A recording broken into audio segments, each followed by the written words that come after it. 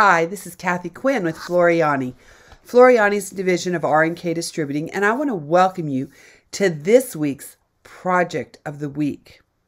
Well, I want to talk to you about a feature. What we did in this latest update, if you've noticed, is we didn't do a lot of new features. What we did is we took suggestions from you and we enhanced a lot of existing features. You know, we'll have lettering or we'll have a feature and you'll say, oh, I wish it did this and this and this also.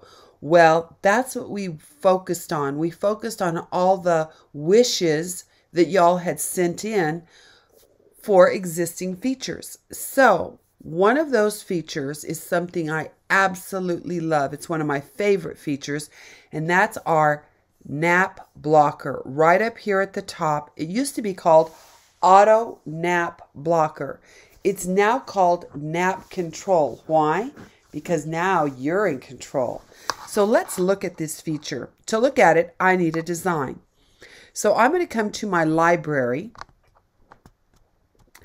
And I'm going to come in and I'm going to go to my free monthly designs.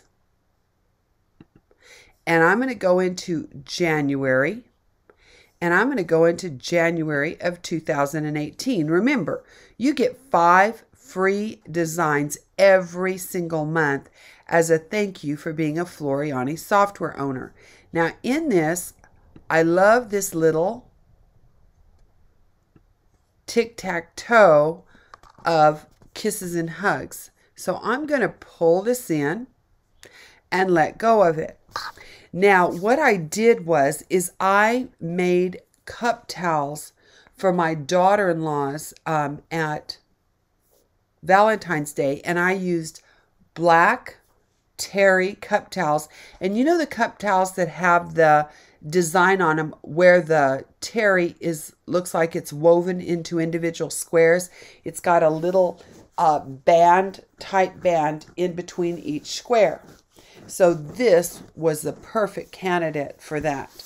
So I came in here, and since I was putting it on a cup towel that had nap, I didn't want the nap, especially cup towels. We use those so much. We dry dishes, we wipe the counter, we wash them, we dry them. They go through a lot more abuse than our regular bath towels.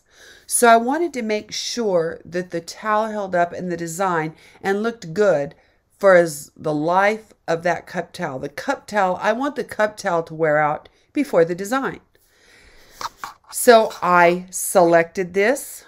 I selected all items. And I came up and let me show you the new control you have in Nap Control. I'm going to left mouse click. And what this is going to do now, used to, it just put a grid behind it. And that was all she wrote. Well, now let me show you the amount of control I have.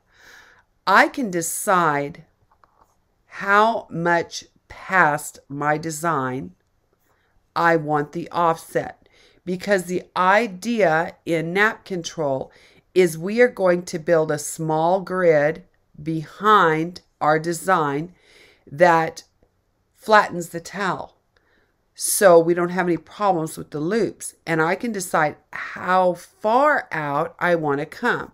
Now on this, because it's a terry dish towel, 0.10 inches is perfect. That's like right around 1/8 of an inch. Maybe, well, it's maybe a little more than 1/8 of an inch, because 0.12 is 3 millimeters. So you can see this is a little under 3 millimeters wider than my design.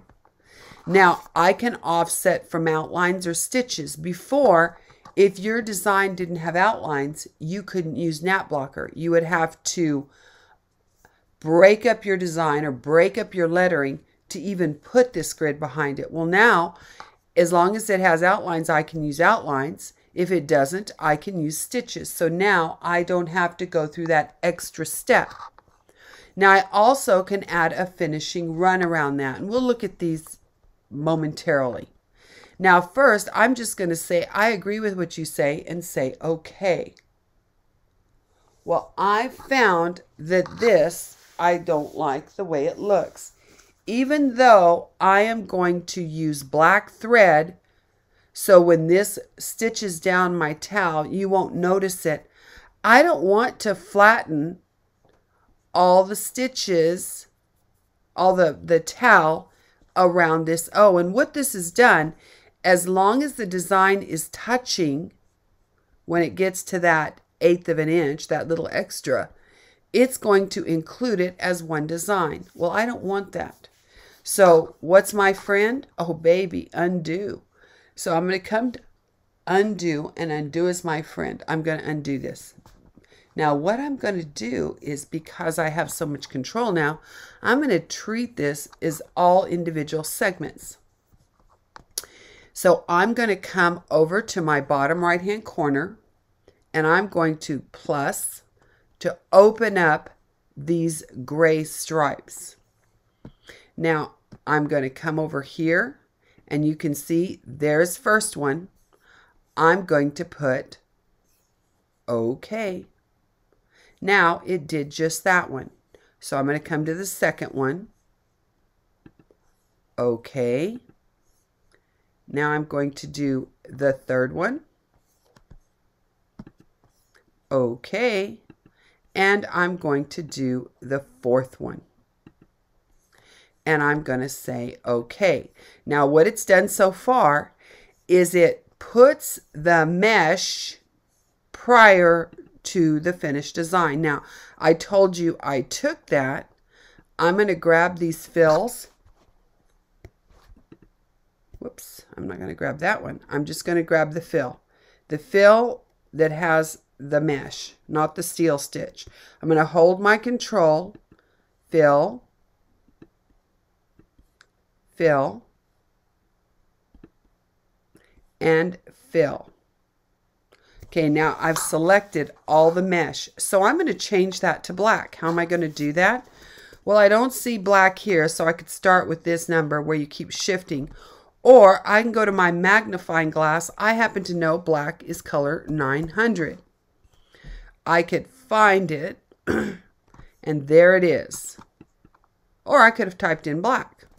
I could have typed in the word black. So now what I've done is I've changed the grid so that the grid is going to stitch out before my stripe. Okay, perfect. Yay.